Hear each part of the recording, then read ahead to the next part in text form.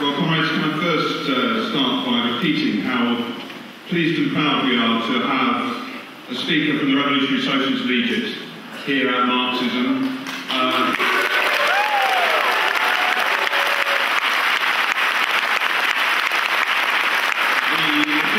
The Egyptian Revolution has inspired every one of us, and the Revolutionary Socialists have been a central and crucial part of it. In particular, I'm pleased to have Hossam here with us. I can remember when I worked on Socialist Worker, getting an article from Hossam in June of 2010, which included the phrase, "In Egypt, we are in a pre-revolutionary situation." And I thought, oh, I wonder whether we should take that out. He was right, wasn't he? The Bolsheviks, the Russian Revolution, is followed with great care the history of the French revolutions of 1789, the movements of 1848, the Paris Commune of 1871. The revolutionaries after 1970 followed closely the history of the Bolshevik Revolution, and we also follow with great care the history of the Egyptian Revolution, not as an event that is foreign to ourselves, but one that is integral to our own process of resistance. It's important to say it is a process. It's not a matter of hours or days, although certain hours or days can be crucial. And certainly an urgent task faces all of us, which is to offer our full solidarity to Egyptian workers, students and youth fighting against the armed forces and against the attempt, certainly by sections of the armed forces, to carry through a coup against democracy and against the revolution, and that some of them would hanker after something similar to the Algerian events of 1992, where it triggered off a 7-year war with 150,000 people dead in order to crush a movement. We offer our full solidarity in that, and also we watch that process of revolution, which we know is an international phenomenon, of course immediately in the region itself. The triggering of events with different outcomes in Bahrain, in Libya, in Syria, in Jordan, even in Saudi Arabia, in Yemen, of incredible importance across the region. The inspiration it gave to the Occupy movement in the Spanish state, to the Wall Street movement, to the Occupy movement across the whole of the globe, which copied the idea of occupations of the squares and of standing up against injustice and against repressive states. It is a movement which has given encouragement to every sort of resistance. And we do need to recognise it's a process. As Leon Trotsky wrote in the history of the Russian Revolution, the masses go into a revolution not with a prepared plan of social reconstruction, but with a sharp feeling that they can't endure the old regime. Only the guiding layers of a class have a political programme, and even this still requires the test of events and the approval of the masses.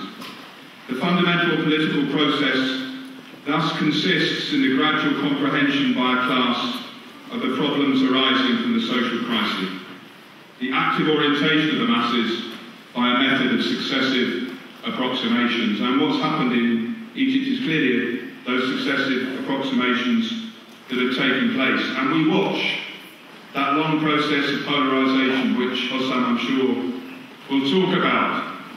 The shattering of the myth for many people of the army and the people as one hand.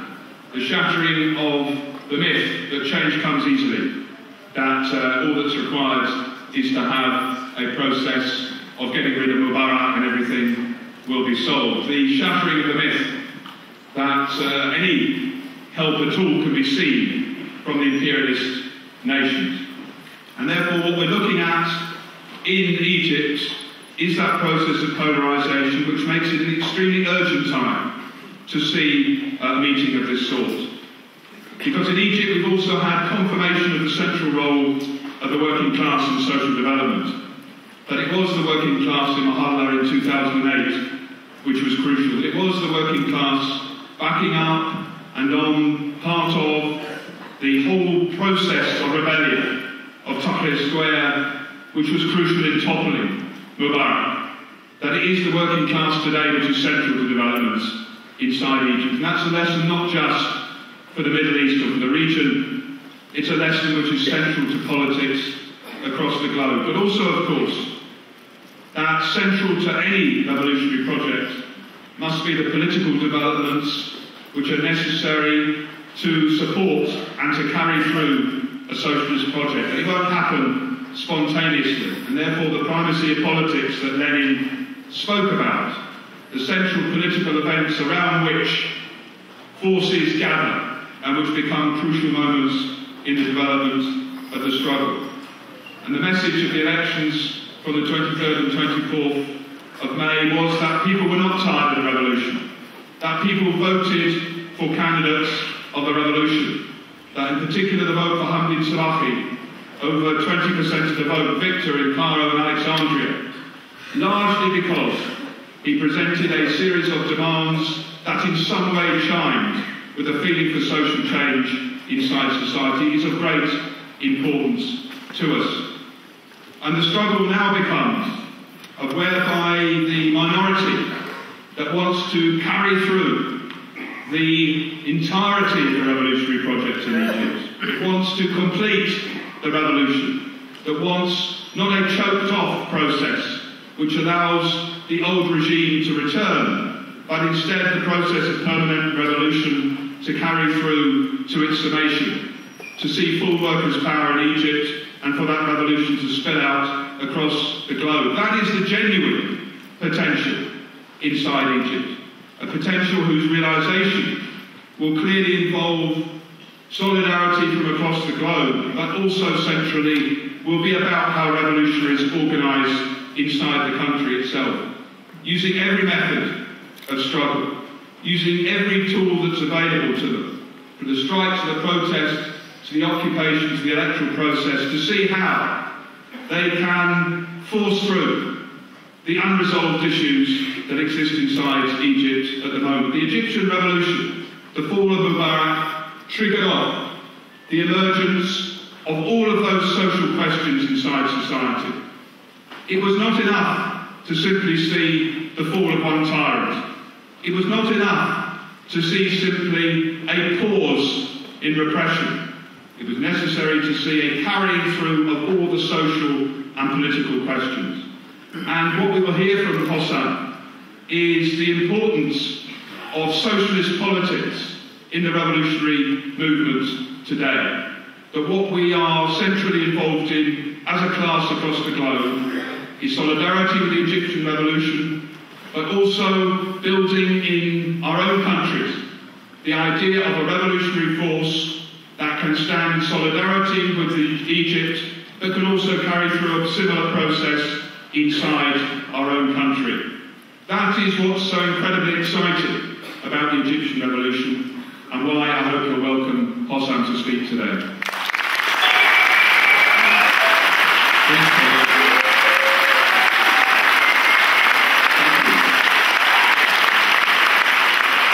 I forgot I wrote this article in June, by the way, so thanks for reminding me. And although I wrote Charlie saying that Egypt is in a pre-revolutionary stage, and this was already like months before the revolution broke out, and although in October of the same year I had written like a long blog posting saying there is something in the air and I'm expecting something, still on the morning of January 25th, when I was asked by some academic, so are we expecting a revolution today? My answer was, of course not. I'm expecting mass protests today, but you know, I'm not necessarily expecting a revolution. Of course, by late at night, when there was like almost 500,000 people occupying the square, including our own activists in it, and you know, lighting up the flares, chanting a Shabi Read Isqat al-Nizam, the people want the downfall of the regime, that's when I was like, oh my god, I mean, it's starting, finally. The reason why I was probably more or less expecting something to happen, contrary to many of my colleagues, whether it's on the left or the liberal community or the Islamists, who were in an extreme state of demoralization before January 25th, 2011, was the following. These guys or these activists were demoralized because their ability to mobilize for protests did not exceed few hundreds. And if we managed to bring together 1,000 people in a protest, in front of the press syndicate in downtown Cairo, you know, we would feel that we've done really something. So everybody was demoralized because of this. But at the same time, what those activists did not understand or did not conceive is that literally 4 blocks away from the press syndicate, there were thousands of workers who were besieging the parliament, demanding all sorts of demands related to social justice, related to their own factories, related to their own sector. And I mean, even columnists at the time described it as the Cairo's Hyde Park, more or less. Anyone with a plight used to descend on the parliament then. And this was something unprecedented. But those activists actually dismissed those strikes, like many on the left too. And they dismissed those strikes as just economic strikes.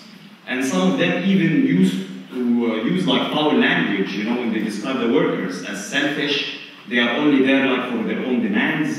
If you throw like some peanuts, you know, I mean, at them, they will just, you know, go back home. They don't care about politics. This is not politics. Oh my God, even some of them are like carrying Mubarak's posters, you know, begging him to intervene. How come they don't understand that it's Mubarak, you know, I mean, who's the cause of all of this? And my argument, and the argument of my comrades, that actually what's going on is quite political. You cannot dismiss it. Why? When you are living in a country under emergency law that bans the assembly of 5 people together, and then you get 27,000 workers getting together in order to strike over bread and butter issues, they are effectively breaking the emergency law.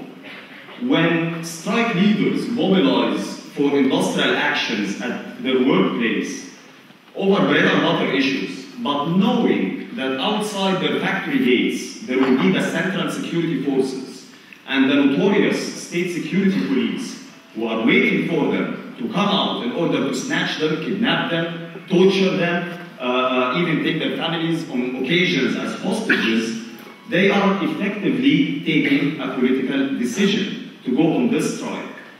And when you find a layer, an increasing layer of strike leaders who actually started theorizing about the situation and looking at the bigger picture, raising demands for the whole class, not just for themselves, like the national minimum wage, which had not been changed since 1986.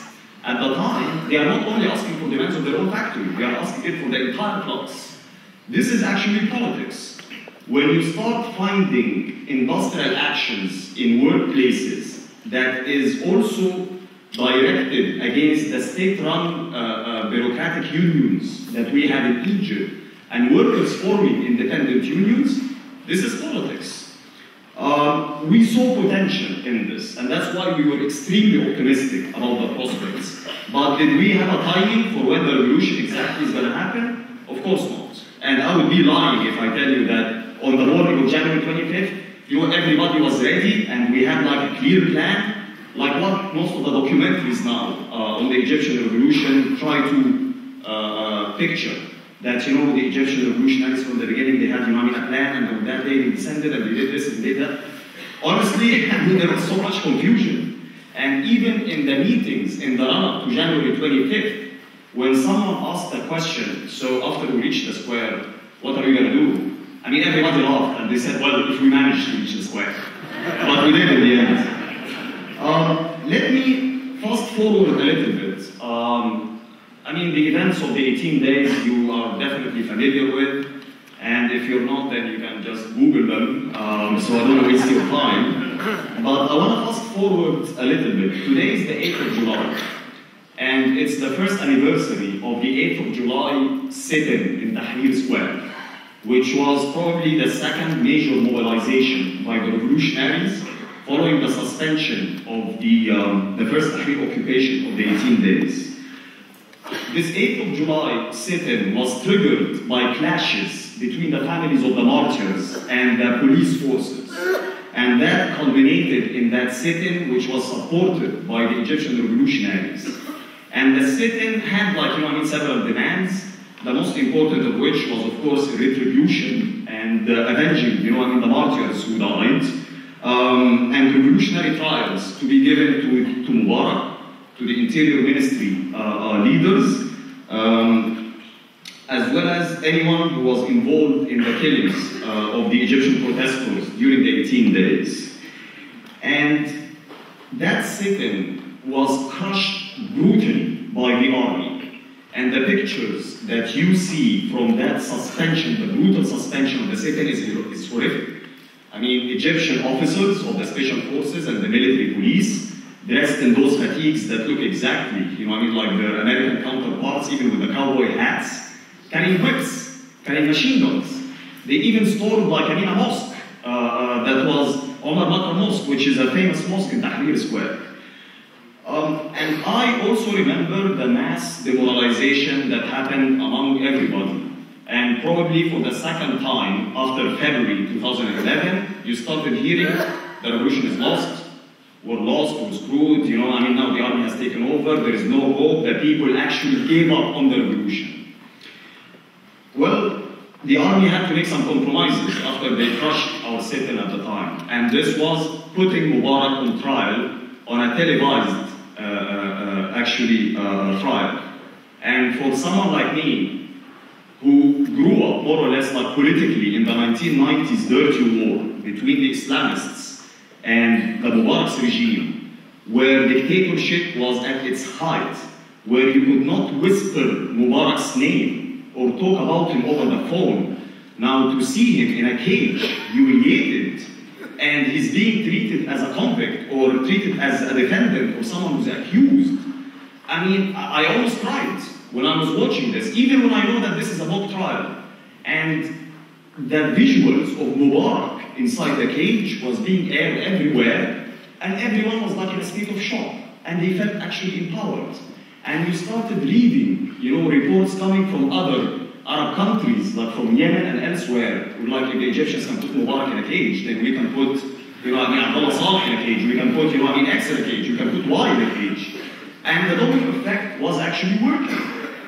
A month later, on the 9th of September, this was a great day where mass mobilizations, probably the biggest since February 2011, descended on Tahrir Square, went to the Interior Ministry, which has always been a big taboo, defaced it completely, sprayed graffiti all over, the gate. And I don't know, if there are any Egyptians here or people who lived in Egypt, they know quite well that, this area has always been a big taboo. It would just send the chills if you just walk, beside it, because that's the biggest torture factory we have in Egypt. So to break this taboo and descend on it, deface the entire building, take over the area around it, take over Tahrir, and then even other marches decided, well, let's take over the Israeli embassy, by the way. So, they headed to the Israeli embassy, which was on the 14th floor.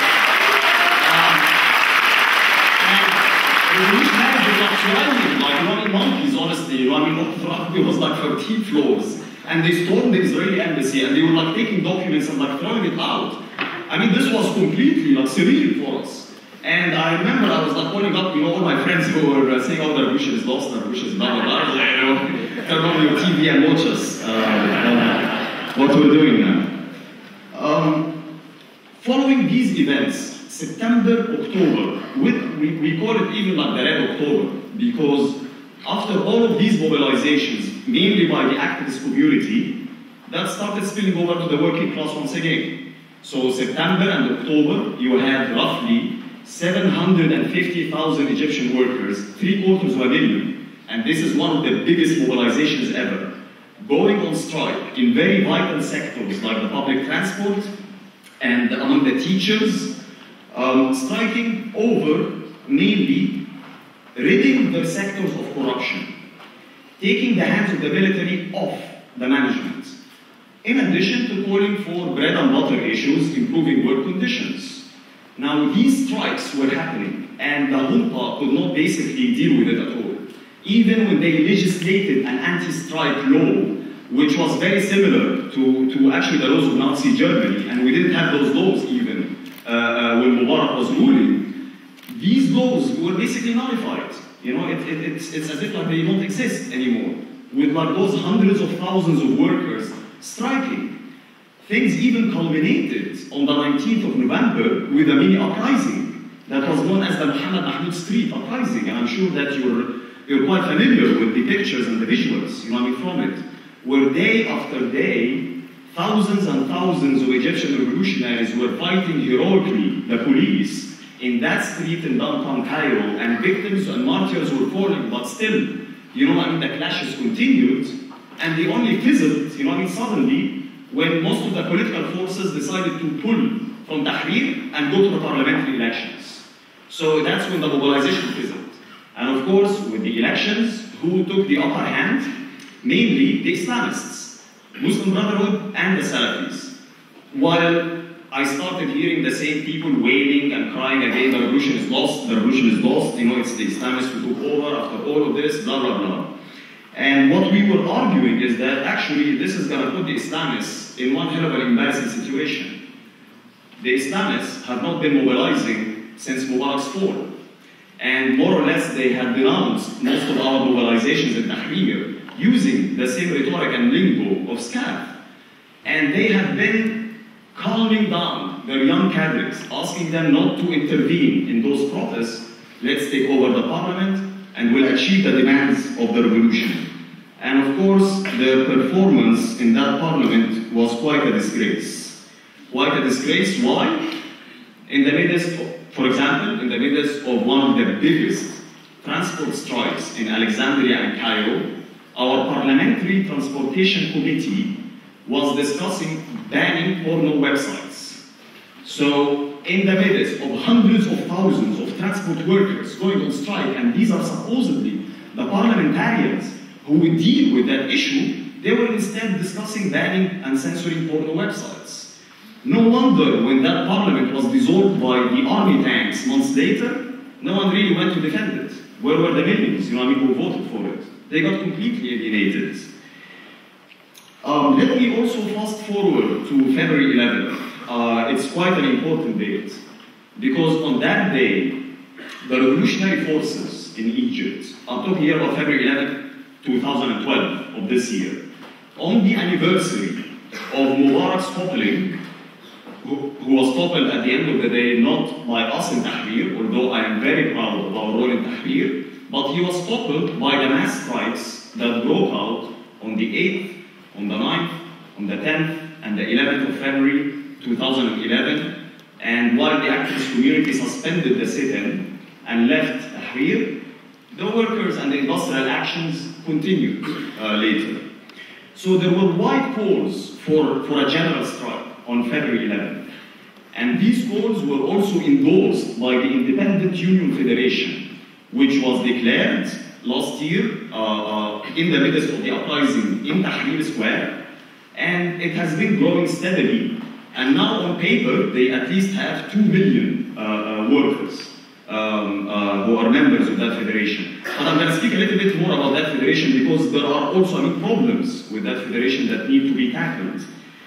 So, on that day, February 11th, everybody was calling for civil disobedience, everybody was calling for mass strikes to take place on that day. And the Muslim Brotherhood and the Salafis at the time actually decided not to take part, and they started disseminating propaganda and posters together with the army, asking people to work more on that day, to add more to the work effort. Egypt does not need strikes now. These strikes are going to disrupt the economy. We need some stability. They were using the same rhetoric as the SCAF, the Supreme Council of the Armed Forces. These are the military junta, and of course the liberal capitalists that we have in Egypt. Our position in February 11th as a revolutionary socialist was the following. We knew that actually the general strike is not going to take place. It's not going to materialize. Why? General strikes cannot be organized via Facebook. General strikes cannot be organized via Twitter.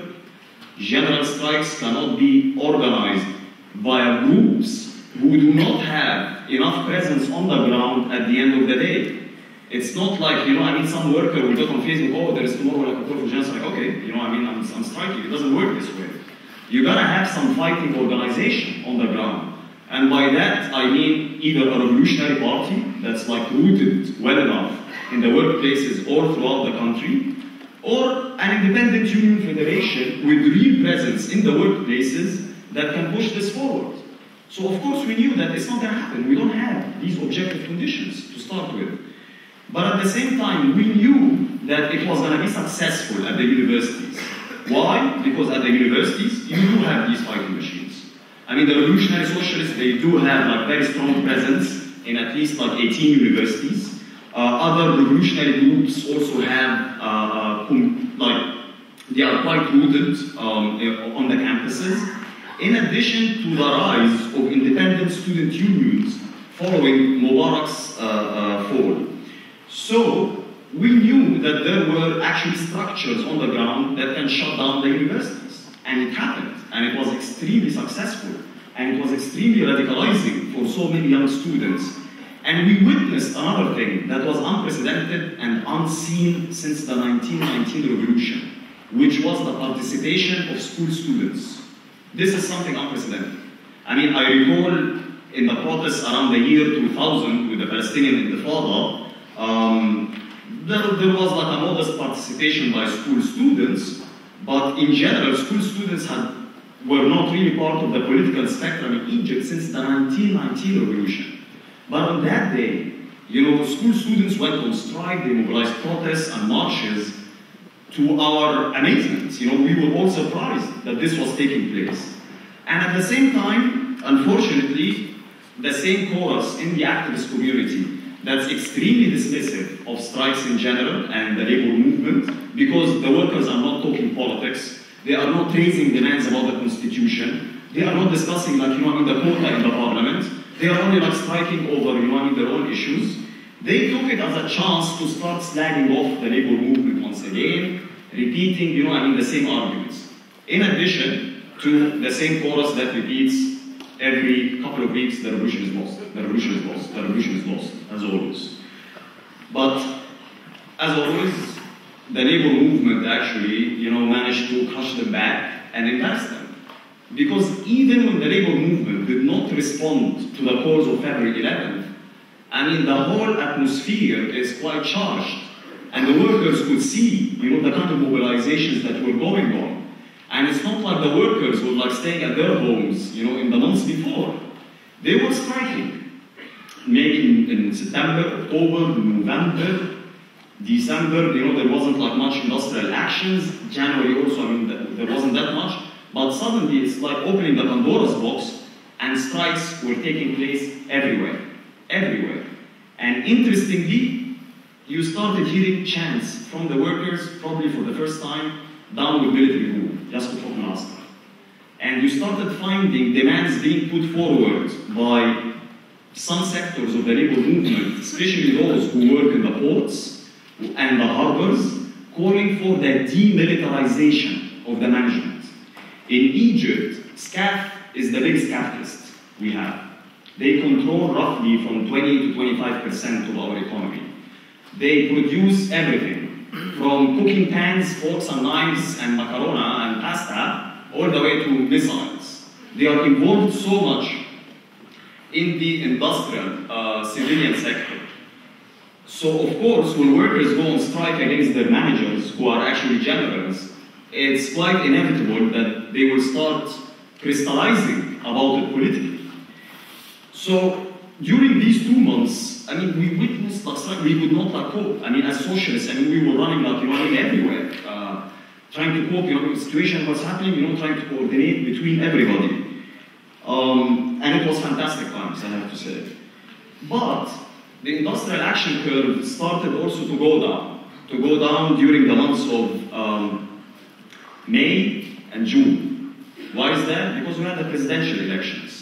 And the kind of hysteria that the regime was disseminating in the news and in the mainstream media was amazing. I mean, from all sorts of conspiracies that, you know, if a revolutionary candidate wins, Israel is going to invade the next day. Palestinians are like infiltrating Egypt, and they are the ones who killed protesters in Tahrir. Actually, the official investigation we had reached the conclusion that those who killed protesters in Tahrir were Iranians, Palestinians, Mossad agents, and Blackwater mercenaries. Anyone but the Egyptian police. and they were coming back to operate once again. The kind of hysteria also, I mean, reached the extent that they would create or fabricate crises when it comes to gasoline, when it comes to fuel, car fuel, when it comes to electric cuts, water. I mean, it was terror warfare by the military junta, basically. And strikes fizzled by that time. But even if you look at the stats, by the second round, already in the run-up to the second round, the curve had been going up a little bit when it comes to the strikes. And with the election of Mohammed Morsi, the Muslim Brotherhood president, I mean, it's like hell broke loose. Every single person with a problem in this country is now descending on the presidential palace, asking Mohammed Morsi, who presented himself as the revolutionary candidate, well, if you're the revolutionary candidate, solve our problems.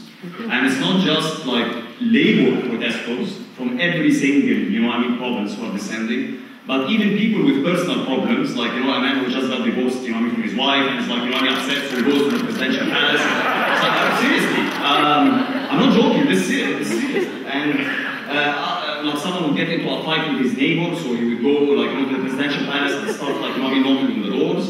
And once again, for someone like me, who comes from the 1990s, and know that this presidential palace was quite a taboo. We never approached the presidential palace until February 11th, 2011, the last day of the uprising, when hundreds of thousands, not hundreds, but like tens of thousands of protesters marched from Tahrir over the presidential palace chanting, Mubarak, we're gonna get you from your bedroom. And since that day, there were no mobilizations whatsoever that happened around that palace. Now, if you look at the news, every day, there are protests. There are workers who are striking, and they are taking to the streets, surrounding that presidential palace. Now, where is that going to lead us? Of course, I've tried my share of predictions before, so, I don't want to, keep on predicting things. No one can predict, anything in the revolution. But there are maybe a couple of points that I want to stress before I wrap up. Number one is that at the moment, although there are many secular activists who are freaking out, oh my God, the revolution is lost. Yeah, the same chorus is back again. The revolution is lost. Now we have the Muslim Brotherhood, in power. Actually, I don't think that the Muslim Brotherhood has ever been in such a critical position as they are today. This organization is not homogeneous. This organization is also not fascist. This organization, its leadership, comes indeed from the capitalist class. They come from a bourgeois background. They include in their guidance bureau, which is their Politburo, multimillionaires like Khair al-Shater, who are even more neoliberal than Hosni Mubarak and his junta. Even despite that, the bulk of the organization is quite different. The leadership is reactionary, is reformist, is opportunist, just like the Labour Party here in Britain. But at the same time, the base cadres, they are moving in a different direction. The Muslim Brotherhood, the bulk of the organization consists of lower middle class professionals, in addition to also following among the labor sector and among some farmers in Egypt. When Mohammed Morsi speaks about Islamic Sharia, maybe the Islamic Sharia he has in his head translates into neoliberal laws. But for the Muslim Brotherhood worker, it actually means social justice. When Khair al-Shater speaks about the Renaissance project, Mashru' al-Nahda as they called it, maybe he's discussing, or he has in his mind, and already they proposed it, anti-union laws, but at the same time, their base cadres, for them, the Renaissance project is about increasing their wages, it's about empowering them in the workplace, it's about achieving social justice and all the other things. And any religious ideology in general, or any reformist ideology, can always blur those class lines until actually this movement is in power. And when this movement starts taking decisions, more or less. And that's when you can start seeing the reality, that they are not unified. They are not a homogeneous bloc. And even all throughout this last year, from February till today, although the Muslim Brotherhood refrained from mobilizing in Tahrir Square, refrained from taking part in the strikes and the mobilizations against the army junta, I swear there is not a single clash with the police that I attended, and I didn't see young Muslim Brotherhood members with us who disobeyed the organizational commands, and they were with us fighting the police. And they were with us fighting the police. Interestingly, I mean, the Muslim Brotherhood officially did not endorse the January uprising until the Friday of Anger, 28th of January. And this was the day when, I mean, basically hell broke loose. We burned down like 190 police stations. We burned down the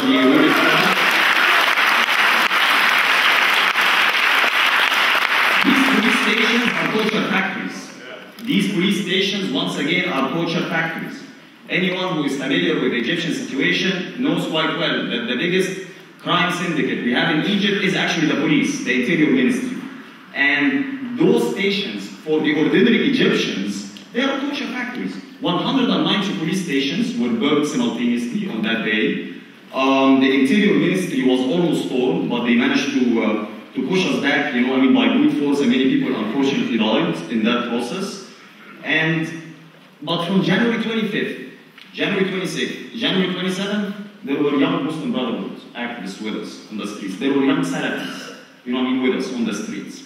And the leadership knew quite well on January 28th that if they do not endorse that uprising, it's coming, and they're going to lose everything. And that's when they endorsed it. But they endorsed it. Their leaders were trying to reach all sorts of compromises with Omar Suleiman and the other figures from the regime, while their base cadres were with us in Tahrir fighting to death during the Battle of the Camel and during other situations. And again, there were splits all over the Muslim Brotherhood a year later, splits that secular activists in general do not take seriously. And they always like to portray it as some like conspiracy. The Muslim Brotherhood are like, you know, pretending that we are supporting uprising, but they are not. And when you find the youth, actually they are moving on commands from the leadership so as not to lose the ground. That's not true. And I'm also familiar with many Muslim Brotherhood activists who actually resigned after the November uprising and after the lingo that the Muslim Brotherhood used against them. The final point probably I want to make, and then we can discuss more details about the related issues, is that the question of organization.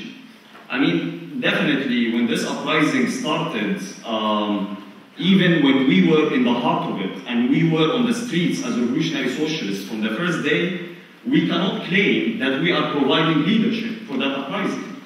Even when among the left in general, we enjoy the biggest presence among the industrial urban centers, but again, we cannot really claim that we are the ones who are instigating all of those strikes. The strikes in Egypt are still largely spontaneous.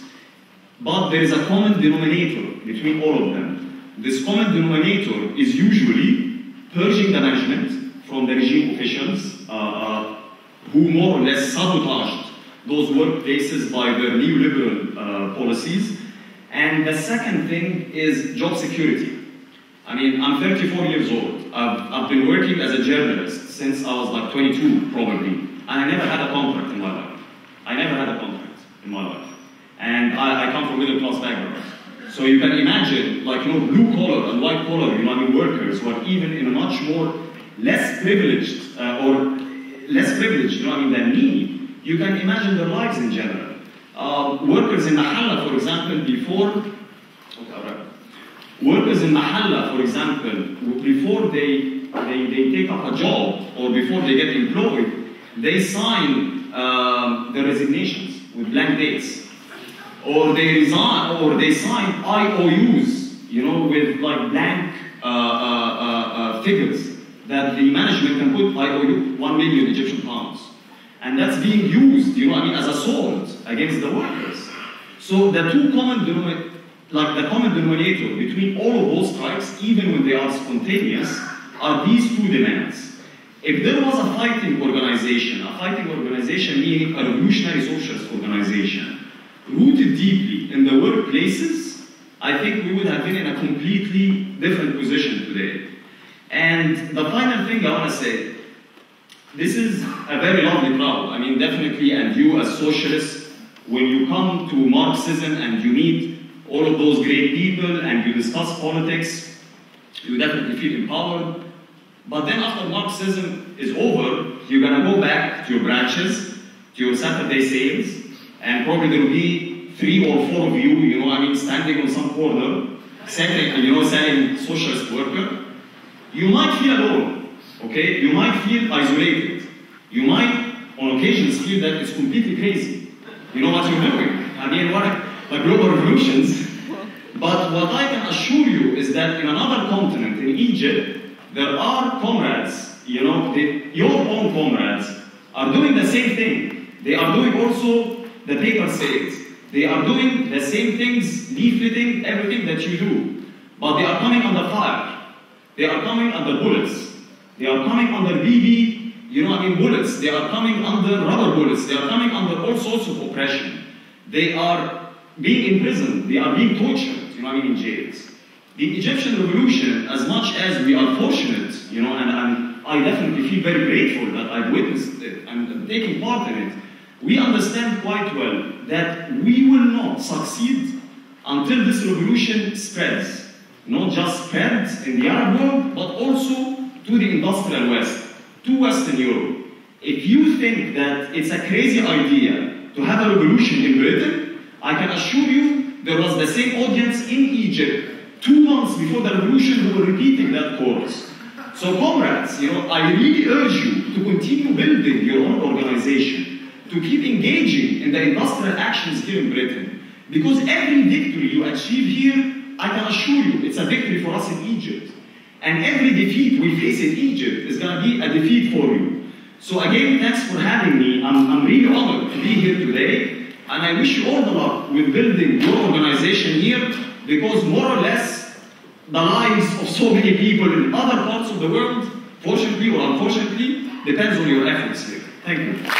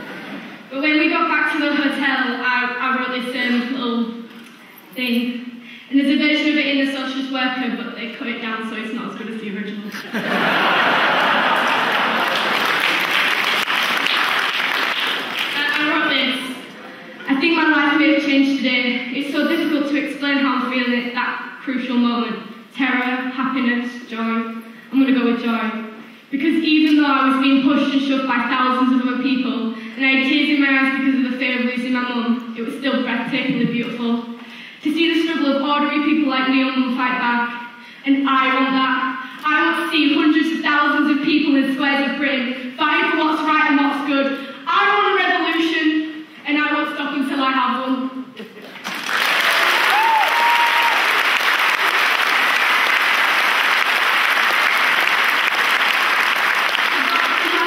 Me and Mum brought back some revolutionary t-shirts from Tahrir Square. There's only 8 left, and they're a tenner each, and all proceeds go to Men in Solidarity. So we're going to sell them outside the meeting once it's done. So I hope you'll give some contributions. Thank you very much.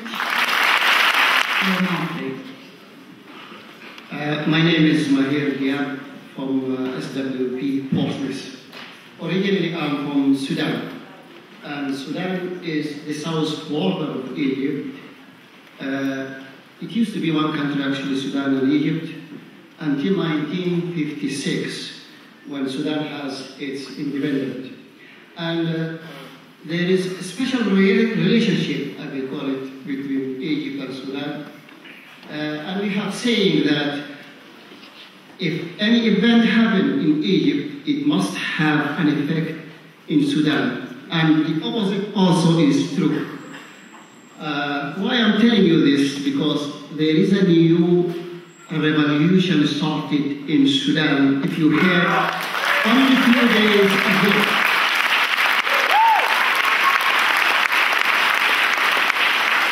At this moment, I'm talking to you at this special moment, there are some people are struggling, and the special forces are demonstrating the brutality against the demonstrators.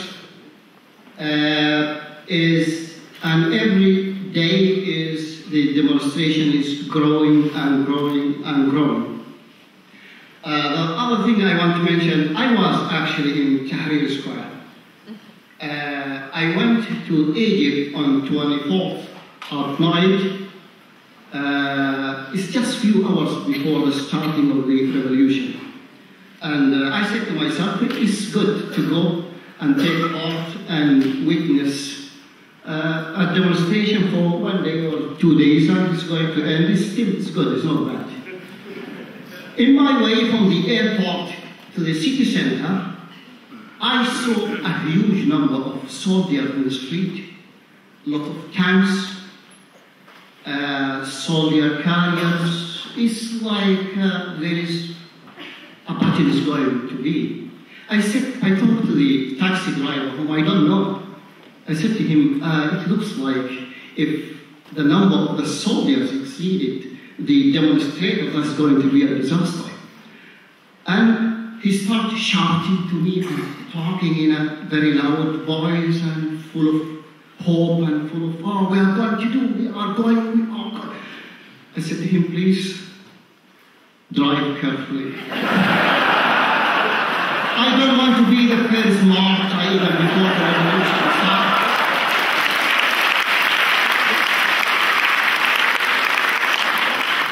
I couldn't sleep at night because I want to wait until the Friday prayers to see what's going on. And I could see the tension, I could see people, what are doing at night, what they are talking about. Anyway, long details from Tahrir Square to Abdullah Riyad to Mustafa Mahmoud. Lots of what amazed me is the solidarity of the Egyptian people. Actually, what was going on is in the media, people, they can see Tahrir Square, they can see Alexandria, main places where huge mass of people. But if you go deep inside, away from the city, you can see how people are united, how people are standing side by side. Stop now, please. To buy 3 minutes. Okay, I'm going to end up. It's the secret of the success of the revolution, I think, is the word solidarity. Thank you.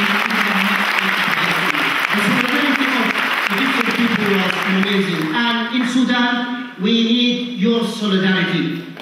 SWP, our comrades everywhere, especially from our comrades, Hossam and his colleagues, because we need their experience until we see our President Omar al-Bashir in the cage humiliated. Our meeting is in some senses also a working meeting, and I want to, as well as of course being excited as all of you are by the events, I want to address some of the challenges. And the challenges are very serious challenges. They're wonderful challenges to have, but they're extremely serious challenges that the left faces in Egypt. It's only a couple of weeks ago that those of you following these events closely will have noticed that the SCAF, the generals, launched what people have called a soft coup. They threw down a major challenge to the whole revolutionary movement, and they would have loved to, and they would love to, move towards what we might call a hard coup, a confrontation with the revolutionary movement as a whole, out of revenge, because they had enormous interest to defend, because as Hossam said, the military are embedded in Egyptian capitalism, and also because they're under enormous international pressure to solve some of the problems in Egypt. The World Bank, the IMF, the American administration want to bring this movement to an end, because the longer it goes on, the greater the dangers of contagion that Charlie referred to. And they've been watching, the generals are watching the events very, very closely, just as closely as we watched. And they have identified certain weaknesses in the movement, not very surprisingly. One of the most important weaknesses that they noticed, which accounts for the timing of their so-called soft coup, was the inability of the revolutionary movement to cohere in the elections, and particularly in the presidential elections, because there was a great deal of disarray and confusion in the elections. There was a very strong current running, particularly among the activists of the streets, which said we should boycott the elections. No engagement with elections under military rule. And this almost handed the generals their election. It almost put their man, Ahmed Shafiq, in power. And Shafiq had made it quite clear with chilling warnings that he would take the initiative as if elected president, and that their blood would run in the streets of Egypt's cities. Now, we know that, notwithstanding all its great achievements, the workers' movement in Egypt remained an uneven movement, and Hossam has explained that to us quite clearly. Under these circumstances, electoral politics becomes more important, and it's quite mad and suicidal not to engage in every area of the political arena, including the electoral arena. This is something we've learned from a Marxist tradition which goes back for generations and has passed through the experiences of numerous revolutionary crises. And so one of the challenges for the left now, and I've asked Hossam to comment on this, is how the left, and particularly the revolutionary Marxist tradition, which understands the challenges and the dangers of these situations, are putting together, or helping to put together, an effective electoral programme which can draw together all those currents that are committed to maintain the revolution, and by so doing spell out to the military the enormous cost and the enormous challenge of mounting an outright counter-revolution. Last point. I was privileged, like a number of comrades here, including Rosa, who spoke earlier, to go on some of the most stupendous demonstrations I've ever participated in, just a few weeks ago in early June in Cairo. And the twin key slogans of these demonstrations were, on the one hand, Thawra, Thawra, revolution, revolution, and secondly, in a way even more important, the slogan, never going back. People say we're never going back, and they're never going back because they dare not go back to the Mubarak era, in which the Mubarak state invaded the lives of every Egyptian family and were prepared to murder hundreds of thousands of people over the course of time, and murder people in the streets at the start of the revolution. Never going back. To ensure that we never go back, we have to address these key challenges for the revolutionary left with great urgency. I think that it's very important, if we want to understand the revolution, to, as Hossam said, not to sort of generalize, I guess, too much the event, but maybe it would help to look at it as sort of divided in three phases. From the pre-revolution, like the June 2010 experience, the tipping point itself between January and March, and then the post-revolution. And many of us have said, actually, during January and February, although this is very difficult and heroic, this is actually not the most difficult part. The most difficult part is still going to come in the post-revolutionary era. And I think this is what we are seeing now. And I think three important things that I observed relating to this post-revolutionary challenges. The first thing is, how do you relate to other social forces? And I guess the question is, especially the most important agent of change, forces of people collected as a class. And I think you spoke brilliantly about how some groups, especially the revolutionary socialists, managed to do that. And then secondly, how do you relate to demands and social rights of other minority groups? And I think we've seen some harsh confrontations between the state and the military, and for instance women who went on women marches, or minorities like the Copts, and harsh, brutal confrontation. I guess the challenge also in that situation is, how do you integrate demands of minority group in the revolutionary demands to prevent previous experiences with revolutions, where revolutionaries would say, no, these are secondary issues. First we need to get to the main issue. We deal with women's rights and other rights later. I think that's also something interesting. I want to hear your comments about how do you deal with that. And the last point, I guess, also analysis of strategy and tactics. And there have been many discussions in Marxism this year, and one of the discussions that stayed with me most vividly is one I had personally with Samir Amin. And I was frankly, I hope he's there, so I want to continue the discussion, but I was a bit shocked actually, that the way people like Samir Amin and others conflate basically SCAF and counter-revolutionary forces with the Muslim Brotherhood as if it's one and the same thing. And my humble analysis, and I would like to hear your comment on this, is how I see it is that the Muslim Brotherhood winning the elections should be seen as not like, oh, I'm happy the Muslim Brotherhood won, but I'm happy the SCAF didn't win. And that's a very different perspective on how we deal with it. Because I think the Muslim Brotherhood winning, it can be part of the counter-revolution, but it allowed a bit of space with which you can continue the defense of the revolution. Whereas if the SCAF had won, it would have closed that space. And I think that your piece on, what was it, never with the state, sometimes with Islam, is a very good starting point. Maybe you can remind some of the other people what you essentially wrote in that piece. I think the development of the Egyptian revolution and its absolutely explosive impact on a global scale, as well as the dramatic transformation that is threatening, if you like, and moving forward in Egypt itself, is a very important confirmation of something that is central to our political tradition and to the political tradition that goes back to Lenin, in that we understand that revolution is something where the entirety of society, if you like, is thrown into turmoil. All sorts of groups, if you like, emerge and are in flux.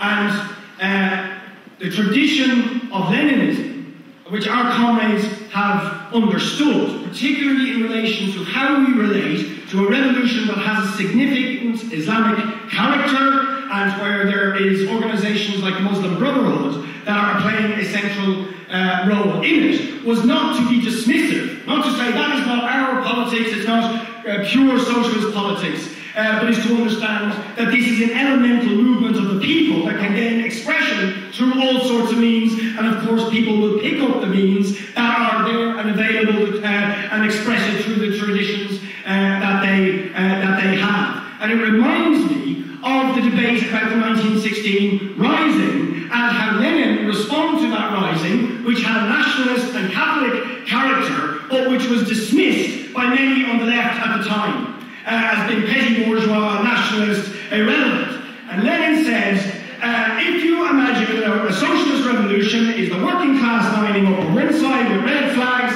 and the bourgeoisie lining up on the other, you will never live to see a revolution.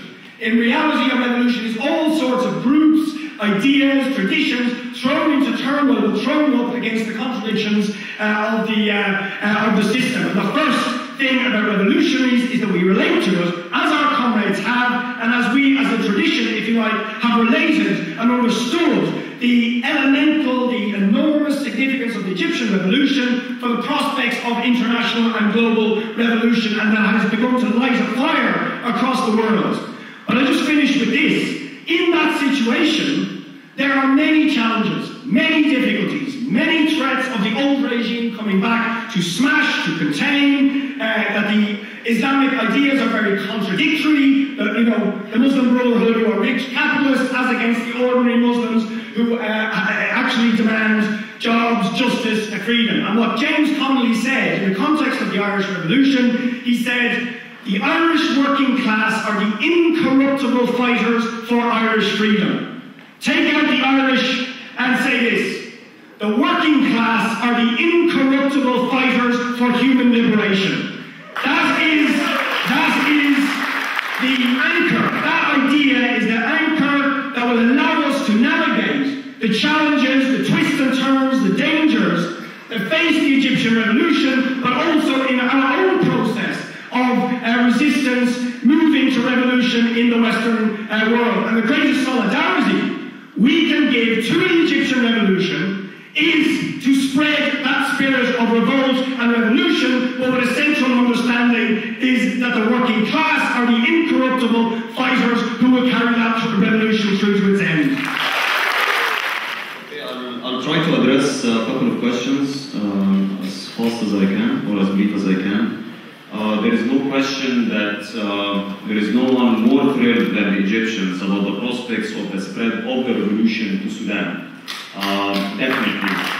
Historically, by the way, the Sudanese Communist Party was built in Cairo University. There isn't anything that happens in Egypt that does not spill over Sudan, and there isn't anything that happens in Sudan that does not spill over, in Egypt. And definitely it would be one hell of a strategic step forward if our Sudanese brothers and sisters manage to topple the regime over there. That will give us a boost forward. And we have definitely the solidarity and the solidarity of my comrades. The other thing related to the brief question about the lower middle class and the middle class, they were referred to as unorganized. Actually, they are the most organized. It's the working class that's not organized enough. The lower middle class and the middle class, they constitute the bulk, actually, of the political forces that we have in Egypt and who are operating on the ground. But the main challenges, actually, that we face is with the industrial sector. It's the most difficult, definitely, to organize. And we have a long tradition of nationalism and populism, in addition to repression and what we call yellow bureaucracy of the unions. The question my comrade raised about the rights of women, minorities, it's very crucial. Actually, in the same, yes, we have the chorus of the revolution has been lost, and we have another chorus that say, now it's not the time for this. This other chorus always comes out whenever women try to mobilize actually for protests. This chorus comes out whenever we try to hold any protests about Palestine. They're like, why do you say about Palestine now? We have a revolution, here. The same chorus comes out, when the Copts start demonstrating over, their own issue. We do have this. It's a big challenge. And it's a challenge on the shoulders, mainly of revolutionaries on the left, to try to come up with a discourse that links all of this together. Again, what Richard has been quoting Lenin, and we've been quoting that quote a lot in Egypt, is that those who expect some pure revolution, with the workers standing on one side with the workers, and the other side is the capitalists saying with the capitalists, you will never see this revolution. So definitely it's a big challenge, and I'm not saying that we're that successful, even yet in coming up with this discourse, but it's among the tons of challenges we have, and we cannot postpone those battles at all. We cannot fall into the same mistakes as other revolutions, did in the past. Regarding what Phil brought up about elections, it's also another difficult argument that we're always into. Especially, you have to also think about the nature of the revolutionary socialists at the moment. Following the November uprising, which we were at the heart of it, and we received the biggest attacks by SCAF and by the sensationalist media, who were disseminating all sorts of lies and misinformation about us, on TV, on the internet, helped with the Salafis and the Islamists too, who were part of that campaign against us, including all the revolutionary socialists are behind all the violence that's happening. They are trying to burn down the parliament. They want to destroy, the state. Our campaign, our counter-campaign was like, yeah, actually, we want to destroy the state. We do want to destroy the state. We want to destroy the state that we have and build a just state, a worker state, to replace it. And there have been like tons and tons of like young people who joined us after the November uprising. And it's mainly the hardcore street fighters who were there at the front lines of Muhammad Mahmoud with us. And for many of those young new comrades, for them revolution is about clashes. It's about what you do in the streets. It's about confronting the police. So the whole idea of getting into elections, then you've said it out. But it's part of also other arguments and discussions that we're having on a daily basis. Sometimes we win, sometimes we lose. The last question I want to address is something about the tourism workers. This question also, I think it was the first question raised by Comrade. The working class in Egypt is roughly more than 25 million workers out of a nation of 90 million 90 million people. And definitely there are unevens. There are sectors that are progressive and in the forefront of the confrontation, with the army and with the regime. And there are other sectors that are still lagging behind, or the consciousness of the workers is extremely uneven. Even inside every single sector and every single company, you will find workers who are at the front lines, but at the same time, workers within the same factory who are not really sure about what's going on. The tourism workers in specific has been a very contentious issue. It's an industry that largely depends on stability, on the flow of foreign tourists, and it was hard hit, very hardly hit by the revolution afterwards. What we are trying to do is also to come up with a discourse to try to win over those workers to the side of the revolution. And it's not like, those workers necessarily are like, all counter-revolutionaries. It's not true. But you are trying to push for a state fund in order to compensate them in times of crises. And that's a demand that we're trying to push forward. Workers, when you go to Egypt and you pay any bill, at any hotel or anything, there is always a 12%, and it's called a service rate. These 12%, they never go to the workers. They actually go to the management. And one of the fights that we are having now in that sector, it's about getting those 12% to the working class, to those who work in tourism. So this can balance a little bit the situation. Finally, and I'm sorry for taking so long of my time, the workers' consciousness is sometimes contradictory, and it's very uneven. Meaning, I could be with, for example, the oil workers last year. They were demonstrating in front of the Prime Minister's office, in the presence of the military police, and they were carrying rocks and keep on banging, on the guy's door, on the Prime Minister's door. And then, one of them just looked at me and he said, by the way, we're not into demonstrations. This is just a protest.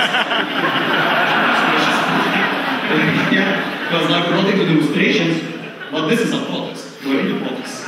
So, yes, you are actually demonstrating, you are protesting, But for many of them, they still don't find this link between what they are doing and what the revolutionaries are doing in Tahrir. And it's a link and a bridge that we have to create. And the slogan that the revolutionary socialists have raised is that the square and the factory, one hand.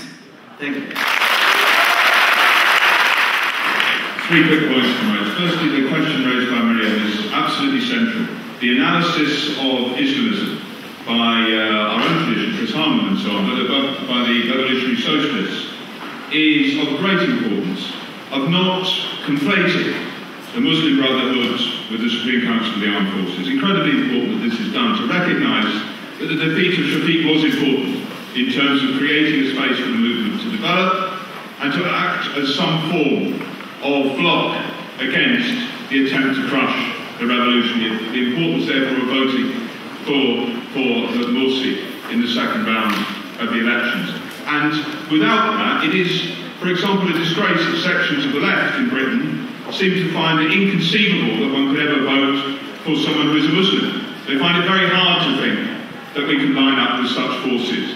Or that in Egypt itself, the sections of the left actually called for a vote for Shafiq because they are so terrified at the prospect of a Muslim getting into the presidential palace that they would rather give a tick against the butcher of the revolution than see the Muslim Brotherhood in office. And therefore the analysis that Hossam has developed and that others have developed is of great importance. Secondly, the bringing together of the squares and the factories. Those two movements is the path to success of the Egyptian revolution. That will come about through the struggles in the workplaces, in the colleges and the universities, the occupations, the mass demonstrations and the strike. I want to agree with Phil that I also think the elections can be part of that process. That even at the highest points of the most revolutionary movements, it's necessary to think how elections can be used in that way. The high points of the German Revolution in 1918-1919, when the German Communist Party was being formed, there's a famous debate which goes on. Here was a movement whose cadre were drawn from the front ranks of the revolution, who brought down the Kaiser, who were seeing shooting in the streets, who were seeing great mass movements. And Luxembourg and Liebknecht argued that there must be contestation of the elections that were coming up. They lost that argument. It was a step backwards for the movement. It was a missed opportunity to unify the movement and to create a new base for the movement to go forwards. That the destruction of the state sometimes requires detours, and one of those detours at the moment is the election process inside Egypt. We offer our absolute solidarity with the comrades in Sudan, with the comrades in Egypt, and urge all of you to be part of that process of solidarity, but to also recognise that the revolutionary socialists who are so crucial to the bringing together of the factories and the squares in Egypt, we also want to do the same here, to create a movement and a party that can bring together all the different issues facing the working class and the oppressed, and therefore to join the Socialist Workers' Party. Thank you.